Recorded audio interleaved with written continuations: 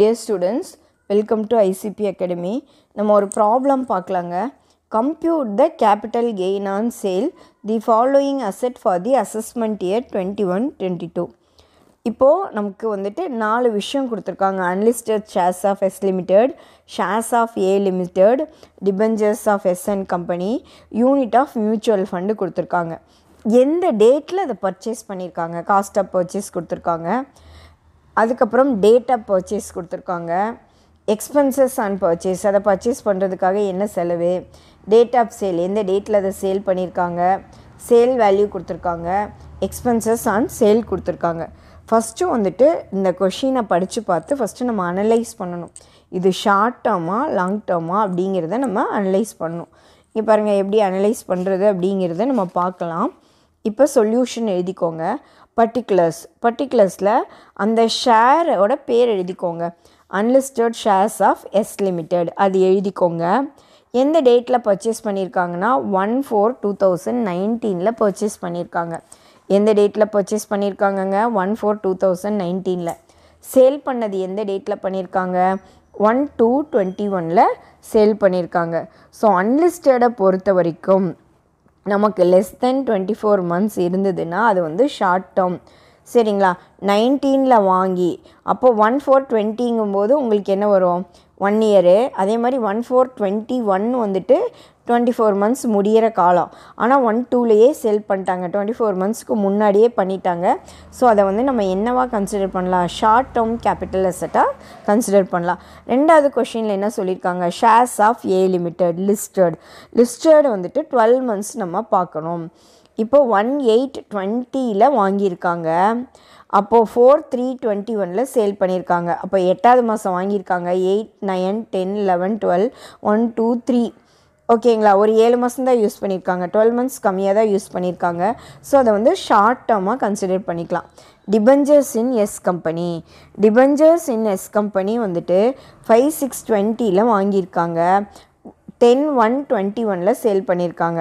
5/6னா 6, 6, 7, 8, 9, 10, 11, 12 அப்புறம் ஜனவரி 8 months தான். Less than 12 months debenture வந்து 12 monthsக்கு மேலே போச்சுனா தான் நீங்கள் வந்து லாங் டேர்மாக கன்சிடர் பண்ண முடியும். இது 12 monthsக்குள்ளே தான் இருக்குது. ஸோ அது வந்து short term.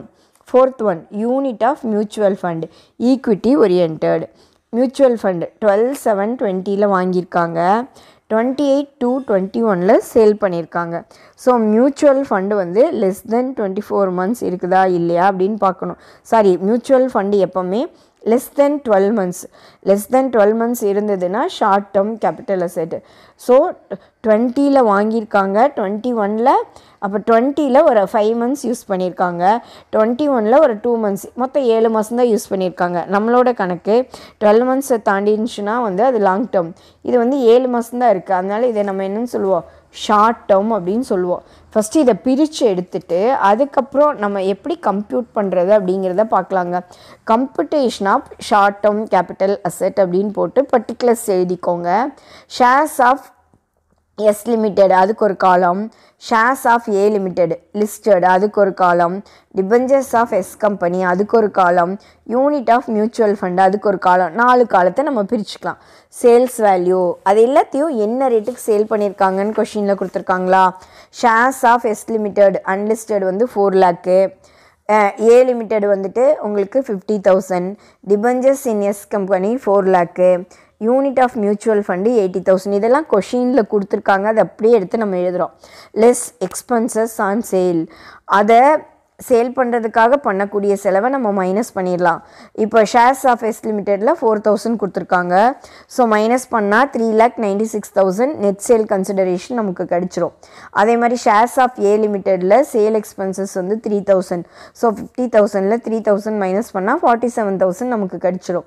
Debentures of S கம்பெனியோட எக்ஸ்பென்சஸ் வந்துட்டு சேல் பண்ணுறதுக்காக 100 rupees.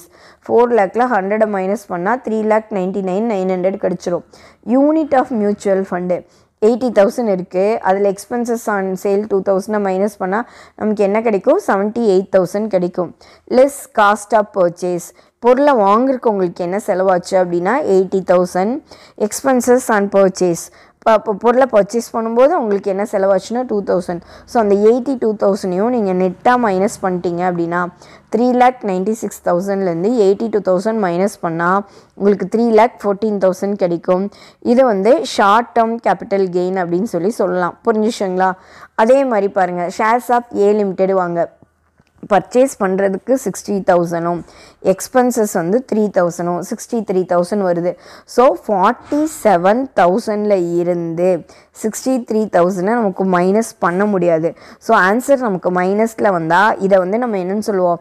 Short term capital loss அப்படின்னு சொல்லுவோம். சரிங்களா? இதை என்னென்னு சொல்லுவோம்? ஷார்ட் டேர்ம் கேபிட்டல் லாஸ் அப்படின்னு சொல்லுவோம். டிபெஞ்சர் எடுத்துக்கலாம். நமக்கு வந்து net sale consideration 3,99,900, cost of purchase வந்து 90,000, எக்ஸ்பென்சஸ் ஆன் பர்ச்சேஸ் வந்துட்டு 200. ஸோ 3,99,900ல் 90,200 மைனஸ் பண்ணிட்டீங்கன்னா உங்களுக்கு நெட்டாக என்ன கிடைக்குது? 3,09,700 கிடைக்குது.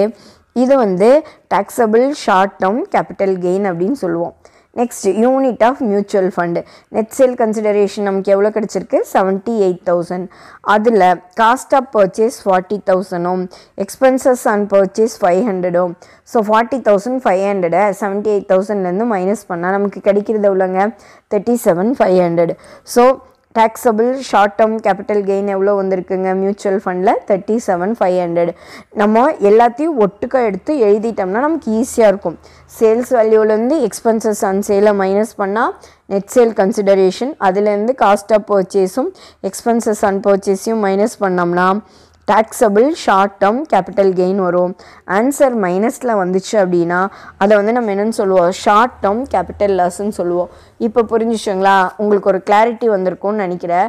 இன்னொரு டைம் இந்த வீடியோ பார்த்திங்கன்னா இன்னும் கொஞ்சம் நல்லா கிளாரிட்டி வரும். இனி அடுத்தடுத்த ப்ராப்ளம் எப்படி போடுறதுன்னு அடுத்தடுத்த வீடியோவில் பார்க்கலாங்க. தேங்க்யூ ஃபார் வாட்சிங்.